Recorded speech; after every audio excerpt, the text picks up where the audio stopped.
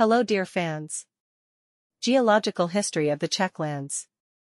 Based on modern geomorphological studies, it is possible to quite accurately trace the geological history of the Czech Republic and adjacent Moravia from their very inception, that is, from the formation of the Earth's crust. Where the Czech Republic is located today, rocks have accumulated in ancient times, from which, over millions of years, nature, as a magnificent artist, created the Czech mountains and plains. You can also trace further changes that were made in this array.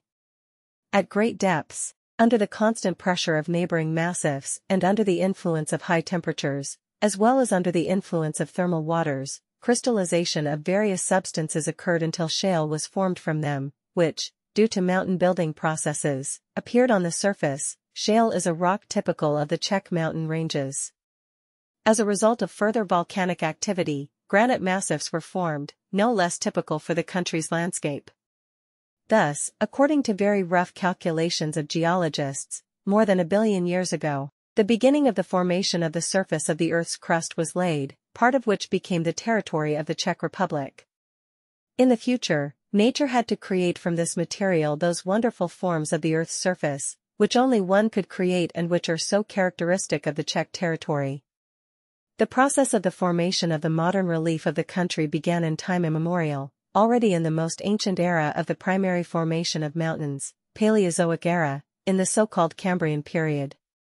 Even then, as a result of continuous volcanic activity in the Czech Republic, a mountain range was formed, which then for millions of years remained the main arena for the manifestation of the creative forces of nature.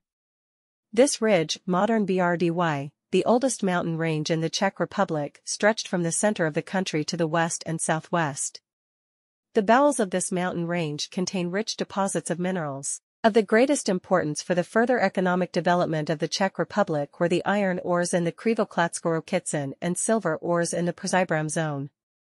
Already hundreds of millions of years ago, these mineral wealth began to be deposited in the Czech Republic, which further contributed to the growth of the country's prosperity, which continues to this day. Life appeared here, at first barely noticeable, and the first signs of life must be attributed to the same Cambrian period. When there was a comparative lull during the Cambrian period, a shallow sea formed on the site of the present Czech Plateau, which was relatively shallow at the comparative height of the Czech Plateau. At the bottom of this sea, sediments characteristic of modern Czech lands began to settle, clays, sands, and limestones. It was especially important that the sea brought here the first organisms, the first living beings. It was the marine fauna of the simplest, primary crustaceans, trilobites. There were still no signs of life on land at that time. But the appearance of this fauna was also the greatest milestone, the greatest event in the history of the Czech land. The first living organisms appeared on the territory of what is now the Czech Republic. The sea disappeared from this territory, but life never stopped again in the Czech lands. The fauna continued to develop after the shallowing of the sea. New species of animals appeared, cephalopods, slugs, later armor fish, corals. The appearance of the first plants dates back to the same time. The simplest flora develops. This is how a very peculiar animal world arose, which, in combination with the peculiarities of the geological development of the Czech Republic, received its own name, Czech Silurian. The Czech Silurian has gained worldwide fame for its extraordinary wealth of forms and species, as well as for the fact that it presents a picture of the continuous development of the same area over 100 million years. In the Devonian period, Moravia also developed a geologically rich area stretching from Brno through Olomouc and Přerov to Hranis and Opavsko, with an abundance of fossil fauna no less than in the Czech Republic. The remarkable limestone deposits of the Devonian period in Moravia have gained worldwide fame. In the Moravian karst, in the famous Slupsk and in other caves, there are stalactites of the same time, of absolutely fantastic beauty, of the most varied sizes, shapes, colors, and combinations, a true miracle of the artistic creation of nature that cause astonishment all over the world.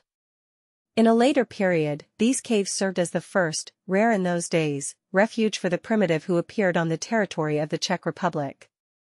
These riches, mineral deposits in the Czech lands, were created in very distant times, at a distance of about 500 to 300 million years from us.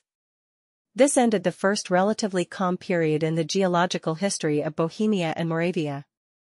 Already at the end of the Devonian and further, in the Carboniferous period, the next stage in the history of our land begins. It was a period of new disasters. Thanks for watching.